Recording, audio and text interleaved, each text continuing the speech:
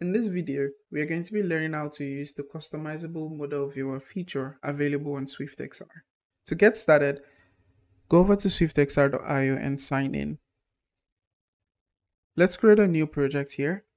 And we'll be creating a car showcase project.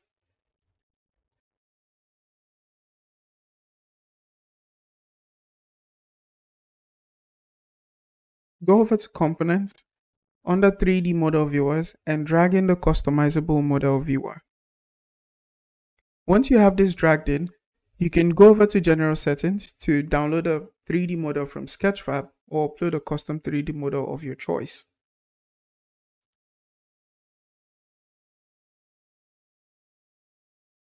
Once you have that imported, go over to the customization options, and in here, you would see a list of all the materials associated with that particular 3D model. In here, you can also select a label to represent each material, add a variant to change the appearance properties of the material itself. You can add multiple variants in here depending on your choice. Select another material. Once you're comfortable with the colors you have selected, you can go over to the preview to check out the different colors. Once you're okay with that, you can hit publish to test it in augmented reality.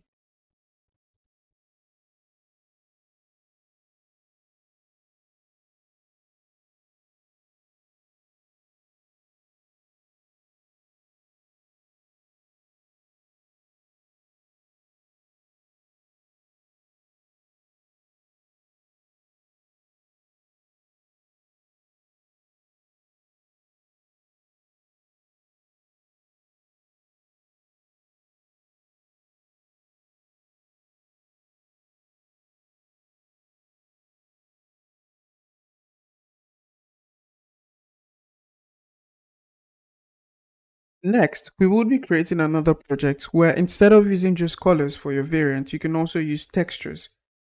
To do this, go back to the hub and create a new project.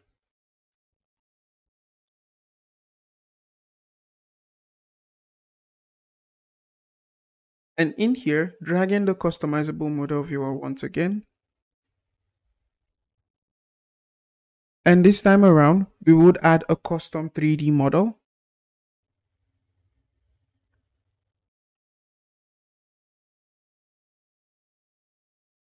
And with this custom 3D model, we would add custom textures as well. To do this, go over to Files and import the textures.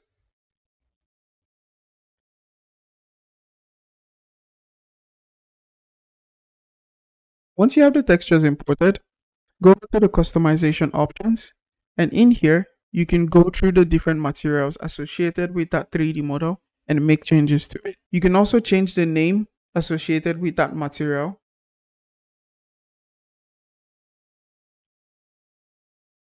And let's add the variants. Do this by dragging the textures into the variant options.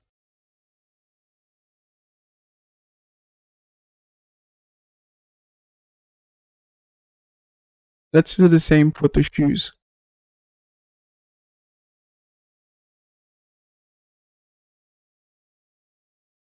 Once you have this, you can then test it out using the preview project option.